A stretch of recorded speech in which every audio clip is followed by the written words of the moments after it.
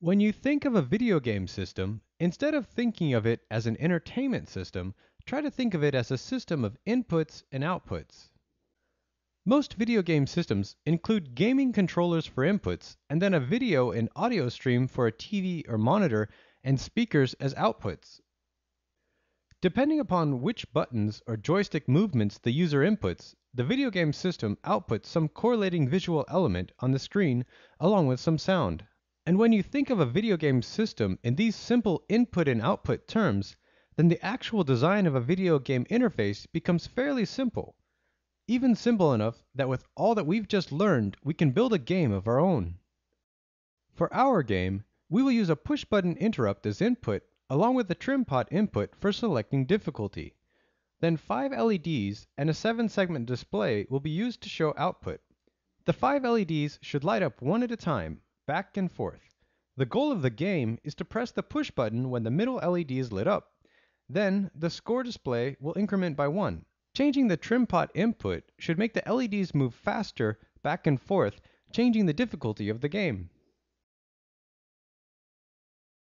Here's the complete hardware schematic for this game.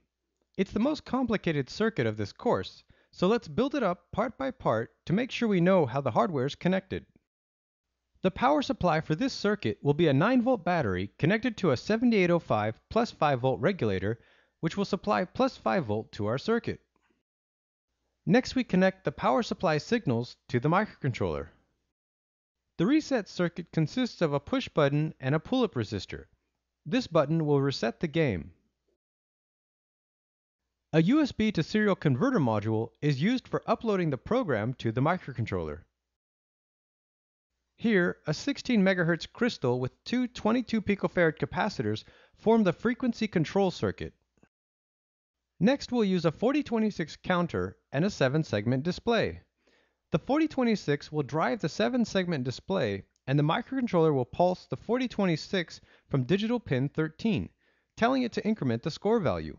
Digital pin 8 will connect to the reset pin of the 4026. The trim pot will be connected to power, ground, and analog pin 5. The push button interrupt for user input will connect to interrupt 1. We'll use a pull-down resistor with a capacitor to help generate a clean interrupt signal.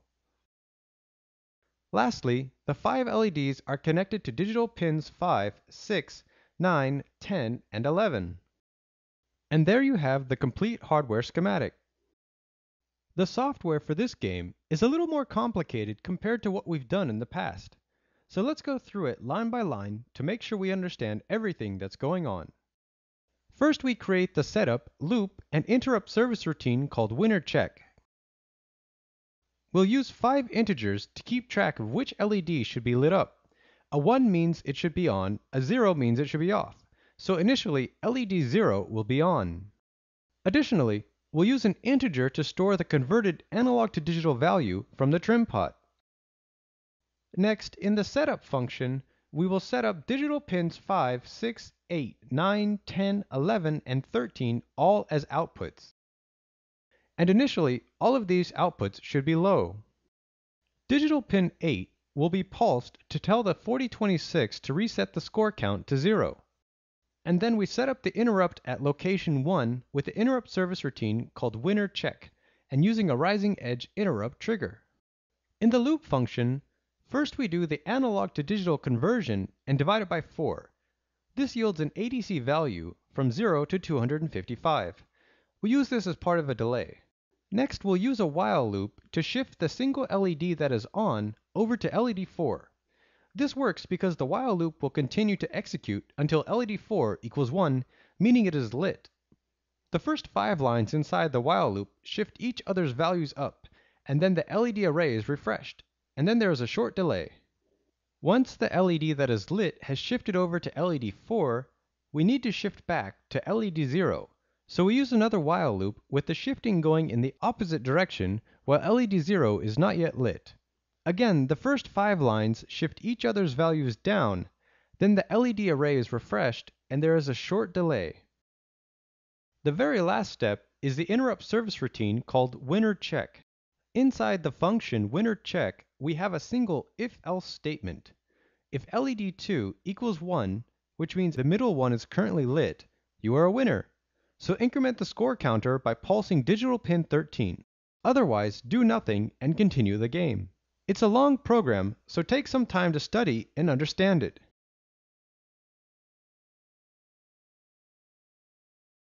Here you can see all the parts necessary for this game. The larger parts are a jumper wire kit, a components kit, and a breadboard. The specific parts from the components kit are a 7805 plus 5-volt regulator, 4 100 ohm resistors, 3 10 kilo ohm resistors, 2 0.1 microfarad capacitors, 2 10 microfarad capacitors, 2 push buttons, an ATmega 328 microcontroller with Arduino compatible bootloader installed, a 16 MHz crystal, 6 red LEDs, 2 22 picofarad capacitors, a 9-volt battery connector, 4 jumper wires, a 10 kilo ohm trim pot, a 4026 counter, a 7-segment LED display, a USB to serial converter module with jumper wires, a 9-volt battery, and a laptop with the Arduino IDE installed on it. After gathering all the parts together, let's follow the schematic and build the circuit. Here we will show a time-lapse of the part-by-part construction of this circuit. This is a complicated circuit, so pause the video when necessary if we go too fast.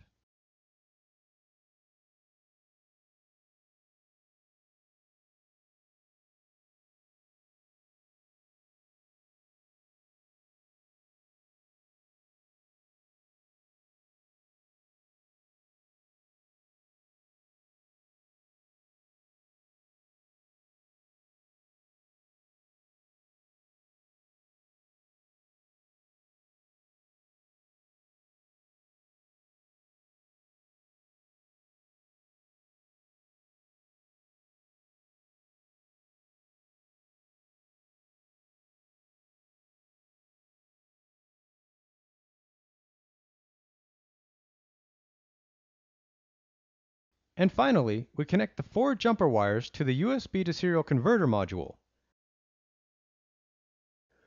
And now connect the USB to serial converter module to your computer and power up the circuit. Then upload the program to the microcontroller. And to make it easier to see, we'll disconnect the USB to serial converter and focus in on the game.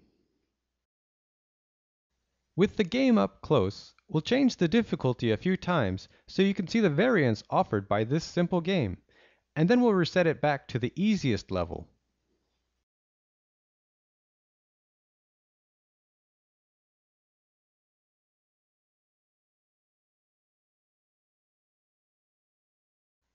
Now we play the game by pressing the button. When the middle LED is lit, on the easiest level as you see here, it's pretty easy to score points.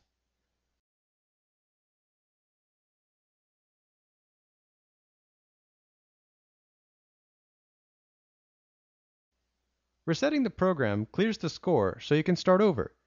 And there you have just built your first microcontroller game. Awesome!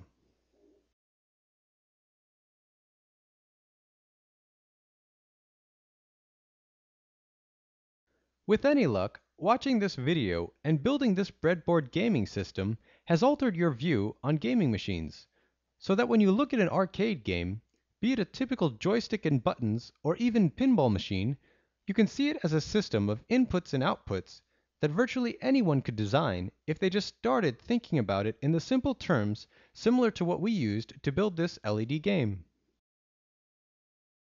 All parts in this online course were provided by the Gadgetory. Visit them at gadgetory.com/PyroEDU. Next time, we'll dive into what is called pulse width modulation and make some LEDs fade in and out sequentially, which is a very sought after lighting effect.